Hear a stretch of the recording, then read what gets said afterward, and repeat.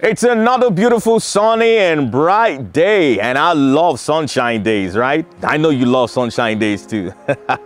And that means a lot of energy is going to be generated via your solar panels into your homes to power all your energy needs, and that's a beautiful thing. And that's of course more money back into the pockets of those who are selling this same energy back into the grid.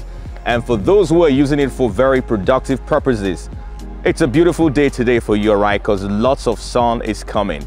All right, so we're doing a lot of test situation. We're trying to test these two solar panels before you. One is broken and one is fully functional. So we're trying to test both to see what the energy difference in the both of them is going to be. So how exactly do you think a broken solar panel is going to do when it is put head to head with a fully functional solar panel? So if you want to find out exactly what is going to happen when these tests are conducted, you definitely have to stick around because I will be right back.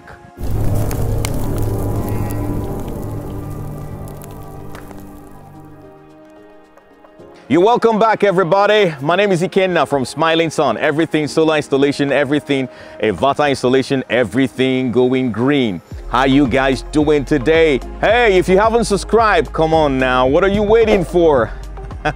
We would love you to be part of this energy community, all right? From today henceforth, nobody's ever going to tell you about what's going on in and out the world of solar technology. And of course, the more you subscribe, the more we can reach out to more people who also need this information. All right, so kindly subscribe, all right? And do not forget to comment, don't forget to share, and do not forget to like. All right, so from the last time we did the video on the broken solar panel, we got lots of comments on the platform. And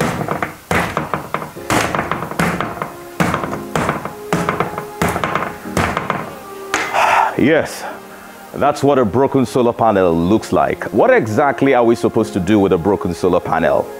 Are we still supposed to use it? Is this still functional? Can it produce some kind of energy? Can we still put it in our entire solar system configuration? Or should we just throw it away, trash it basically, and get a brand new one? So when you have a broken solar panel, are you still supposed to connect it back with the rest of the fleet of the solar panel, or you just throw it away? And lots of people were saying that you can still manage to, squeeze it in, use the broken solar panel. The difference there is really not that much, just a fraction of like some percentages off the production line of the broken solar panel. You can afford to put it in there. All right, so we got lots of that comment. So we wanted to put it to a practical test so that all of us will see if it's really a very wise thing for you to put these two solar panels together when one is broken and damaged and the other one is fully functional. So we'll all see for ourselves if it's a good thing for you to put a broken solar panel into your strings of solar panel, bearing in mind that the solar panels are designed to equalize with the lowest output detected. All right, so it might do a lot of damage to the strings of solar panels or your entire configurations that you have. So we wanted to put that to a practical test. What exactly is going to be the difference when you test a broken solar panel as against a fully functional solar panel? So that's essentially what we're going to do today, okay? So that's why we got these two solar panels for you together, for you to see a practical demonstration. Then you will make up your mind if it's a good thing to throw it away or still keep it in the fleet of solar panels that you have.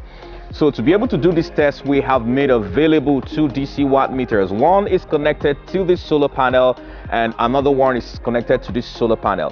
Why it's very important for you to use two DC meters is that it's important that you get the readings real time, so you can see what the both of them are generating at the same time. It's really very important. So we have two DC watt meters. One is connected to the broken solar panel, the other one is connected to the functional solar panel, so it will be able to see exactly what we're generating. All right, so if you're ready to find out, let's find out exactly right now what is coming in from the both solar panels, because we're going to be reading them real time so that we see how the real-time energy is going to be. So let's check them now.